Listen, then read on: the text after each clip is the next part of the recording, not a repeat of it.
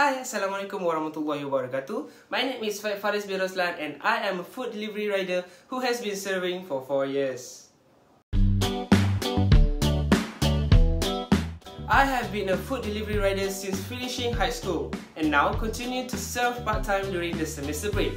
Recently, there has been a crisis where we are lack of workers because many fresh graduates or SPM graduates choose to become food delivery riders because of the very high possible income and flexibility time of work.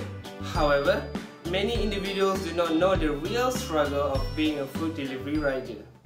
In my opinion, to become a food delivery rider, we should prepare ourselves physically and mentally. Preparing yourself mentally means being able to control your emotions in any situations, control your anger, and always be patient.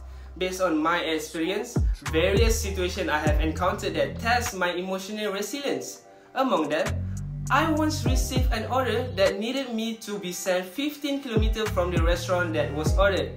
At first, everything went as usual until I arrived at the area shown by Waze.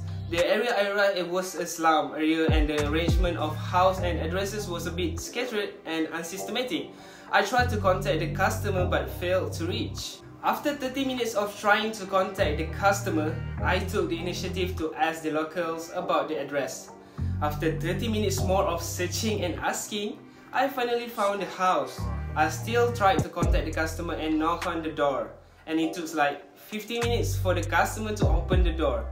But my efforts were met with the customer's anger because the sound of knocking on the door woke up his little baby from sleep. The customer also said he fell asleep and I should just call until he wakes up. Overall, for the order that I was hired for only 5 ringgit, it took 2 hours from the time I was supposed to be on duty. In addition, I have also faced a situation where I got an order at peak hour which made the order take quite a while to complete. It took like 45 minutes to prepare, and once it was done, I went straight to delivering the food to the designated address. The house is a condominium house, and to make it a story, it was my unlucky day when all the elevators in the condominium were broken and I had to climb the stairs to the 18th floor.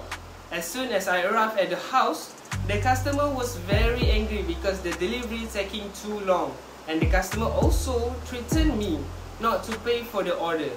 After discussing, the customer finally paid for the order and gave me a 1-star rate.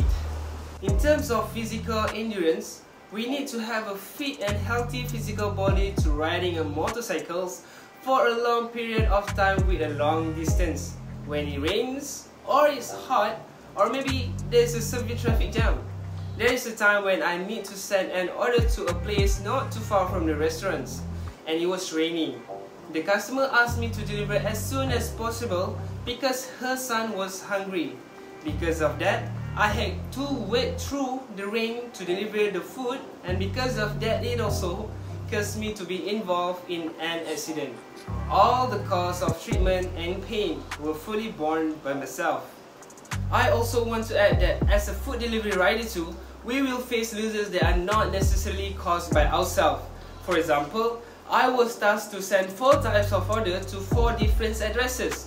When I was shipping the second order to the second address, I found all the food that was still left in my bag gone missing and stolen by an unidentified individual. And as a compensation, I was the one who had to spend my own money to pay the compensation to customers because their food was lost. Even it is not your fault, you still need to be responsible to it. But as a food delivery rider, you will not face the bad side all the time.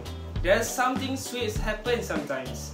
There is some kind customer that will give you a tips or give you some food or water, or they actually order the food for you. And the laziest, they will say thank you once you deliver the order. To conclude this video, let's not judge something only externally.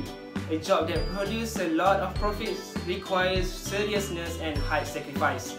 We should also not underestimate any job because every job has its own difficulties. Oops, I got an order to deliver. Thank you for watching and I will see you in the next video.